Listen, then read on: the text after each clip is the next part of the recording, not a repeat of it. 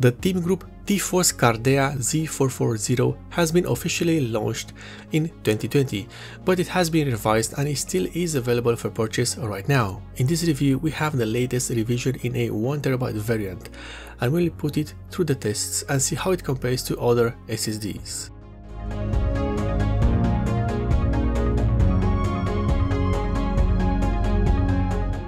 The T-Force Cardea Z440 is a PCie Gen 4x4 M.2 SSD that is available right now in two storage variants, 1TB and 2TB.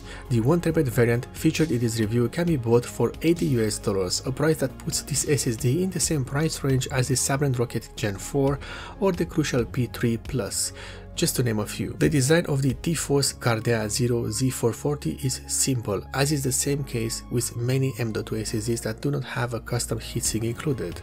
The front part of the SSD has a copper and graphene layer label that is meant to passively cool the SSD if no heatsink is used. This has been a common thing for a few years now, and it's a welcomed feature. However, the Cardea Z440 has a graphene label, which is supposed to be 9 degrees Celsius cooler overall. We shall see about that. The design of this label is nothing to write home about. It has a black background with dark copper graphics. Speaking of the graphics, the left side has the T-Force logo, while the right side has the Cardea name and the model of the SSD and various information about the SSD, such as the form factor, the patent number, and so on. The backside of the SSD has another label. This time, this one is used to list technical specifications of the SSD, the model number, warranty period, and so on. The controller used on the T-Force Cardea Z440 1TB is made by Phison, and it is the model PS5016-E16. This is an 8-channel controller that has been widely used in high-end SSDs, so we are having a good start with the Cardea Z440. Speaking of a good start, this SSD uses two 512MB DDR4 RAM chips for its SLC cache. These DRAM chips are made by SK Hynix and are running at 2400 MHz by default. The memory chips of the T-Force Cardea Z440 are made by Toshiba and are installed on both sides of the PCB. Each memory chip has a storage capacity of 250GB for a total of 1TB of storage space available. Before we test the SSD, it's worth pointing out that the included copper and graphene label is quite fragile. Even holding the SSD in your hand might bend it out of shape. This will not affect the performance of the label in any way, but it will put a dent into the looks of the SSD if that's what matters to you. The testing will be done on two platforms, one with the Intel Z390 platform and the other with the Intel Z690 platform. This way you get to see the differences in performance between PCIe 3.0 and PCIe 4.0. We start our testing with Crystal DiskMark 8. This is a popular benchmark that is widely used for all types of storage devices.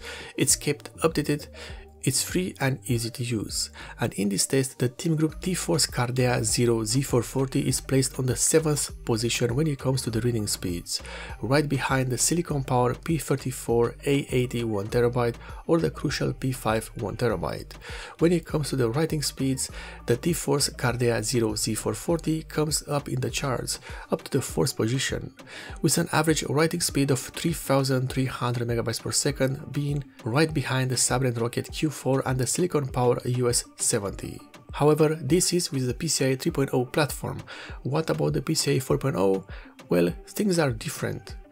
The T-Force Cardea Z440 is right behind the Silicon Power US70 with a writing speed of 5020 MB/s and a writing speed of 4300 MB/s.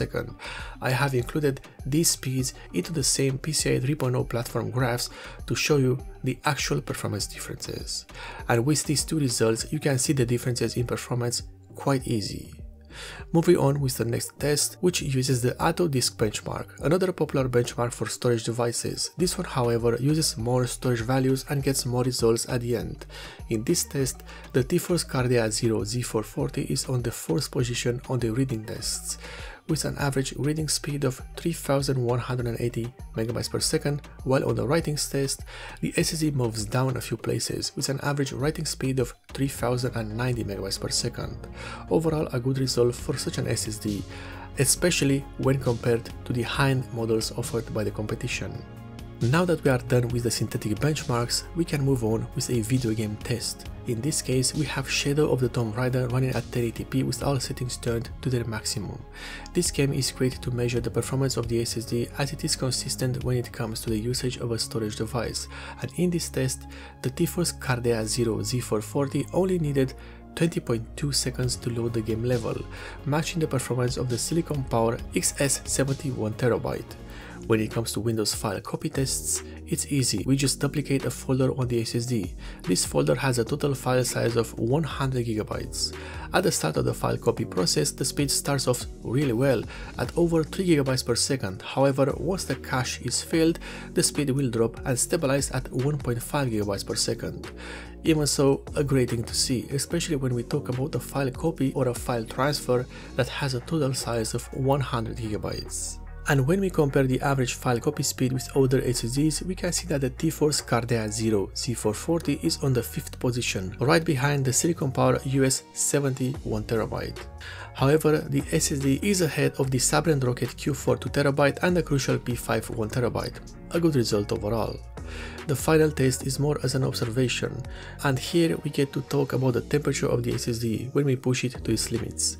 And while a synthetic benchmark is running and with no aftermarket heatsink installed, the GeForce Cardea Zero Z440 reached a maximum temperature of 73 degrees Celsius with a synthetic benchmark running, and 68 degrees Celsius with a video game running.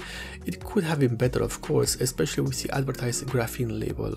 Looking at the results, it's clear that the TEAMGROUP GeForce Cardea Zero Z440 is a good choice for both PCie 3.0 and PCie 4.0 platforms. Using the latter means that you will get the full performance of this SSD, but even with a PCie 3.0 system, you will get a good performance out of the drive. The great thing to see with the GeForce Cardea Zero Z440 is the consistency in the speed, regardless of the test used, and especially when you copy large files. Sure, there are fastest SSDs out there, but not many will manage a constant 1.5 GB per second speeds for the entire file transfer. So when looking at the raw performance of the GeForce Cardea Zero Z440, it's worth a buy, especially when we are talking about $80 for the 1TB model. Yes, there are other SSDs that will perform close and be in this price range, but not many will be able to handle large file transfers the way this SSD does. However, if there's one issue with this SSD is the cooling.